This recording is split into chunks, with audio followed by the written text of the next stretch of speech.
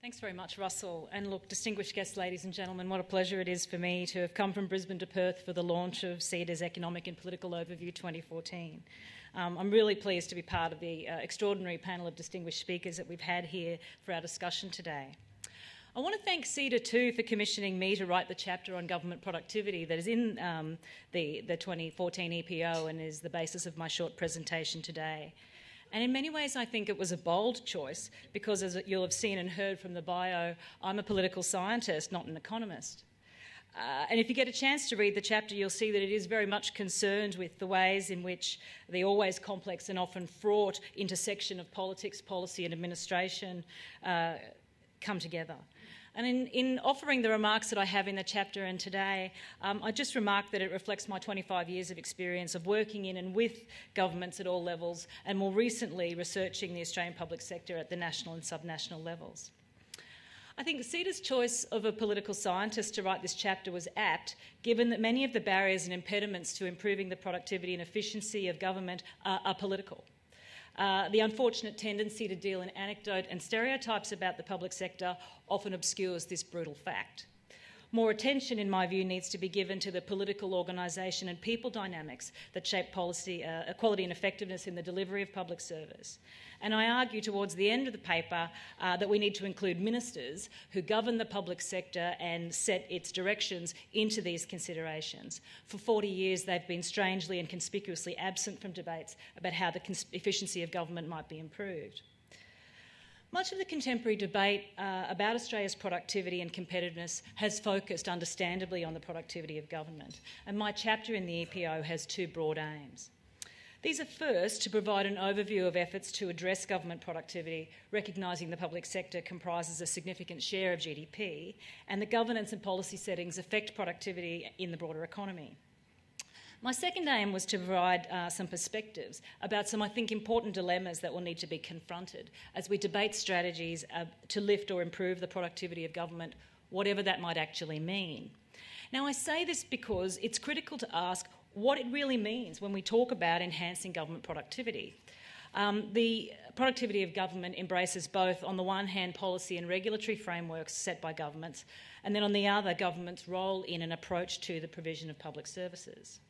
Now, the provision, in respect of this first dimension, there's been extensive debate and there's a lot of work underway. Gary Banks, who'll be familiar to you as now the Dean of the Australia and New Zealand School of Government, but formerly with the Productivity Commission, describes three channels of government activity that influence firms and organisations. These are incentives, the extent to which the forces of competition impose external pressures and disciplines on business, driving innovation or creative destruction of less creative enterprises. Capabilities, those investments in human capital, knowledge systems, institutions and infrastructure that enable firms and organisations to make productivity enhancing changes. And flexibility, ensuring that regulatory and policy settings don't inhibit efficiency or the ability to innovate. Now, Banks argues that incentives are a driver, while capabilities and flexibilities are enablers of productivity improvement. It's the interaction of these three, he argues, that influences the motivation and ability of organisations to make necessary changes to enhance productivity. So I figured as a political scientist there probably wasn't much I could add to that debate as it went on, and particularly given the economists are all over it. But I do think it's very important, and this is why it's the focus of my chapter, to talk about that second dimension, reforms to make the public sector delivery across Australian jurisdictions more efficient and effective.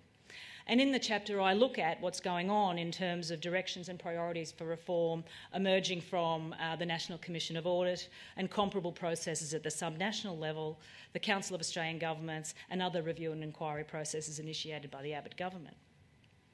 One of the key points I make in an early part of the chapter is that it's important to note that it's extraordinarily difficult to measure public sector productivity. There's a robust debate around between economists and academics about methodologies for measuring and assessing public sector productivity.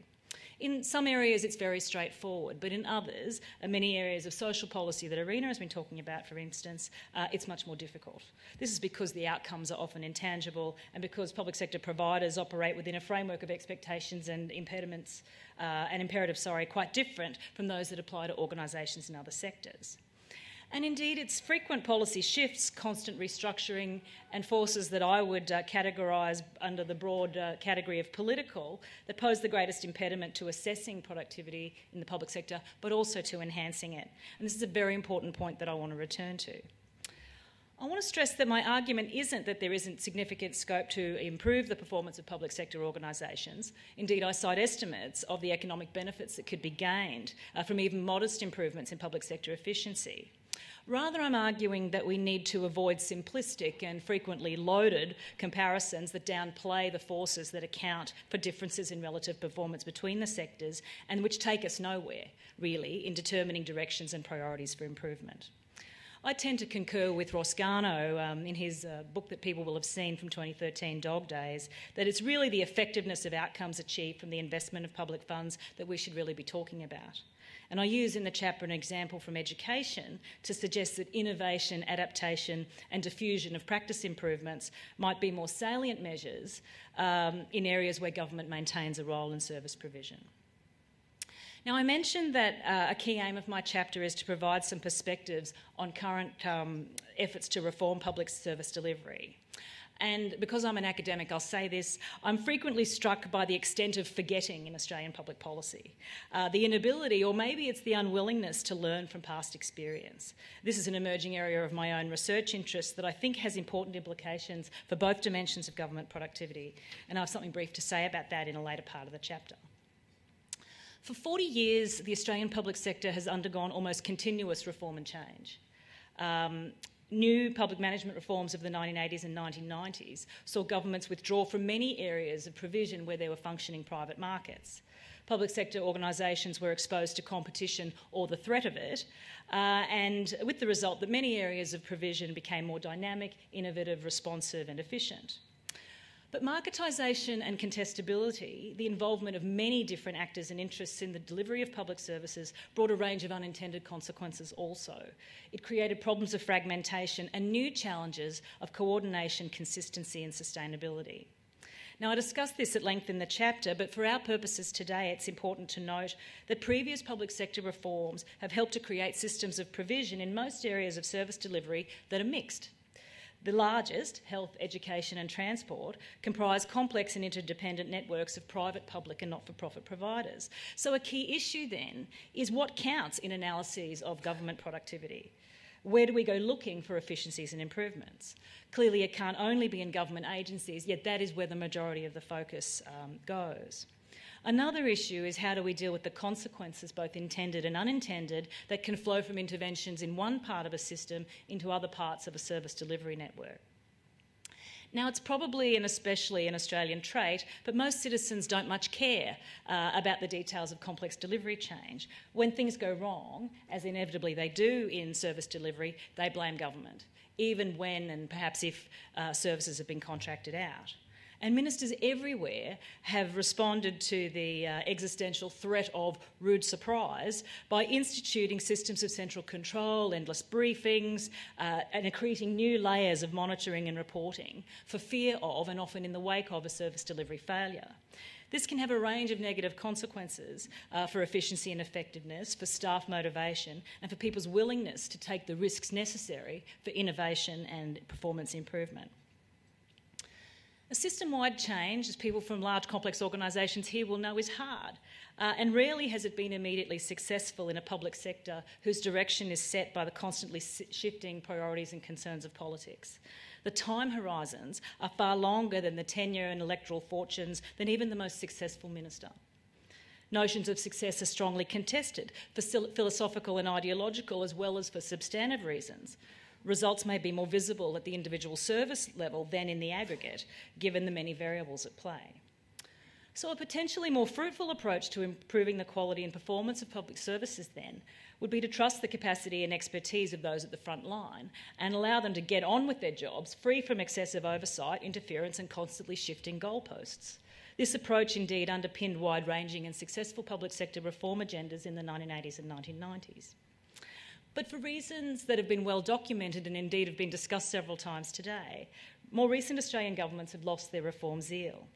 Under relentless media scrutiny, ministers have become more reactive to criticisms and complaints, more willing themselves or through their staffers to intervene to fix problems, real or perceived.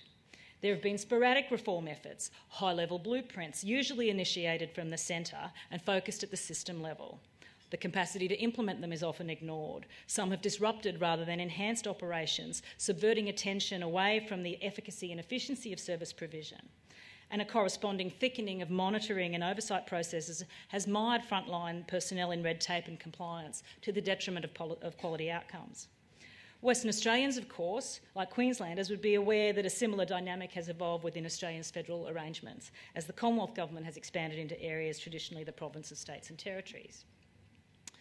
So these developments highlight two related dilemmas that I discussed briefly in the chapter, but which, for reasons of time, I'll canvass only briefly here.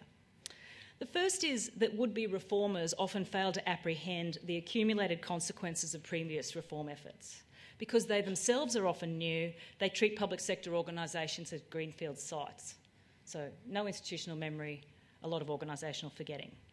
The international experience suggests that frequent disruptive organisational change and policy instability undermine the capacity for efficiency and innovation in public sector delivery networks. And so too does the extraordinary loss of expertise and institutional memory that seems now to accompany changes of government and sometimes changes of leader, I should say, in Australia. There's a lot more I can say about that, and I do in the chapter, but I won't now in the interests of time. The chapter identifies the consistent themes that are arising from recent state-based efficiency reviews, such as you had here, and commissions of audit. These include reducing the size of the public service, refocusing on core services and responsibilities of government, with government as facilitator and enabler of services, but not necessarily responsible for delivery, devolving authority and accountability for decision-making to the local level, making areas of service delivery contestable and using competition and partnerships with private and not-for-profit sector providers to achieve quality services at lower cost, creating a more dynamic and innovative public sector culture with greater customer focus, promoting workforce flexibility and more modern work practices, and better leadership and improved performance management systems. These directions present both a dilemma, but I think too an important opportunity. And examples from the health and education sectors suggest that micro-level reforms being pursued at the enterprise level may have greater potential to yield improvements in service quality and effectiveness than efforts to effect large-scale system reforms, which, as I've argued, are complex and are fraught with the risk of unintended consequences and implementation failure. In a 2012 speech, the Reserve Bank Governor Glenn Stevens described increasing productivity as a test of adaptability, every day doing 1,000 things a bit better than yesterday. In the public sector, improved efficiency and effectiveness will flow from increased adaptability in the provision of services. The challenge for governments then is to imagine service systems that unleash the potential for innovation, harnessing the energy, knowledge and networks of local providers to improve services, while also ensuring high standards and accountability and appropriate risk management. And can I ask then that they let them get on with it and leave them alone without changing it for a long period of time? I think that would make a big difference in terms of efficiency and productivity. Now, coalition governments at Commonwealth, state and territory levels claim to support devolving decision-making authority, fostering competition, diversity and choice in public service delivery. But as I argue in the chapter, empowering experience and devolving power and resources away from central control represents a major challenge to politicians, political advisors and other policy elites. A group my Griffith University colleague, Professor Gary Sturgis, has provocatively described as the policy class. Successful implementation will require a change in their attitudes and habits, and particularly at the federal level. It will require the policy class to take risks and to hold their political nerve. They'll have to find ways of reconciling some very difficult tensions between hierarchy, which is what we're accustomed to in Westminster systems of accountability, and networks, which is the way things really work now, between autonomy at the front line and the drive to central control. And I think very contentiously between public expectations of universality and consistency on the one hand and diversity and choice on the other. Now, because delivery systems are mixed, the reform task is infinitely more complex than can be realised through arbitrary cuts to the public service, as has been adopted in many jurisdictions ahead of more deliberative efforts. It requires collective commitment and an informed public debate about the role of government and the services that the public is willing to pay for. Now, adversarial politics and the culture of entitlement that we hear so much about may yet prove the greatest impediment to lifting the quality and effectiveness of government.